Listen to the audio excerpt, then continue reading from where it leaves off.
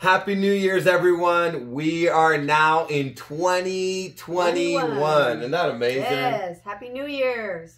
You know, last night we were broadcasting and we didn't get the full broadcast for our New Year's Eve service. So we're going to rebroadcast that. But before we do, I just want to give you a word for 2021. You know, God's ready to do some new things. And this is what we need to do. We need to spend some time with the Lord to get a 2021 download. Let's make sure that we're not so busy that we're not stopping to say, God, what are you saying? What's the vision? I'll tell you why. Because God never does anything without first prophesying it or first declaring it. I'm going to read you a scripture in Isaiah 48:3. You really want to look this up in NLT. And he said this, long ago, I told you what was going to happen. And this is what God always does. Before he does it, he declares it. Then suddenly I took action and all my predictions come true. Yes. Check this out. God is saying, I told you what I was going to do. And he didn't say, then you took action. You know what he says? Then I took action. God, this is what God does. He fulfills his vision through every single one of us. Our job is to hear what God is predicting or what he's prophesying, get the vision from God, say yes to it, and God will begin to work through us to fulfill it. It's just like Moses, when God told Moses, we're going to deliver the people. Obviously, Moses cannot part the Red Sea. Obviously, Moses can't do all those miracles, but God can do it. His prediction came through. The word prediction means this. It means to declare in advance, prophesy, or foretell. That's a dictionary definition. I just looked it up. And it says to declare in advance.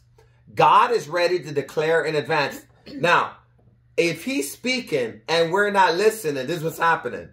The prophecy won't come to pass in our lives. So let's spend some time hearing from God. I want to share one more scripture in Isaiah 48. It says, you have heard, in Isaiah 48:6 now, it says, you have heard my predictions and seen them fulfilled. He's saying every single thing that I've said, I've declared. This is what you've seen right after it. It's been fulfilled. I've seen that over and over in my life, whether it comes to this church or where, you know, we just got a prediction or a prophecy from the Lord. Go start a church in San Bernardino. How? Don't worry about it. I'm going to do it through you. You just need to say yes. The scripture goes on to tell you this. Now I will tell you new things, secrets you have not heard. Verse 7, they are brand new, not things from the past. So you can't say, we knew that all the time. This is where God's taking us to. He's taking us to territory that we have never, ever had experience with. What he's saying is, don't look at your past to determine whether you have enough experience, you're smart enough, or does my past look good enough to qualify for what I'm ready to do. This is what God is saying. I'm doing something that you can't ever take any credit for. I'm taking action, and I'm just wanting you to hear my predictions, receive the prediction, and watch me do something totally new. So this is what God is saying. Slow down. I'm ready to share some things, secret things, new things, predictions. My predictions always are fulfilled. I'm ready to do it through you. What's the new thing God's going to bring to this earth through you that has never been seen, has never been heard? Our ministry is going to a place that's we're not going to the past. The good old, I can't wait I wish we got the good old days back. We're not going to no good old days. We're going to better days than we've ever seen. You see, this is what God said. Don't look at the past. Look at the future. I'm giving you some predictions about the future. Write them down. Get ready for 2021. Yes. This Sunday, show up to church. Show up to the house of God. Let's get a word from God. We're going to start off this year with a 21-day fast. Lisa, what is God showing you? Well, the thing about a new thing is that it is unfamiliar, and it could be maybe a little intimidating, could be a little scary, and you may think, I don't know if I can do that. But guess what? God is saying in his word that he is going to do it, that he is going to do it through you. And what I want to say about that is doubt, you have to go. Fear, you have to go. All worry, dismay, the past, all those thoughts, you have to go. In order to step into a new thing, you're going to have to let go of all those old things. And I do want to give you a scripture, and it's in Psalm 68 and verse 1.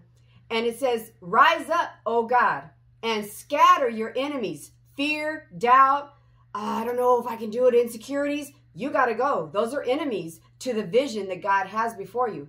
Let those who hate God run for their lives. So the enemy can't stand God and he can't stand you. But guess what? God is for you, and he's making a way where it seems there's obstacles, there's things in the way, I can't do it. He's making a way for you, for us.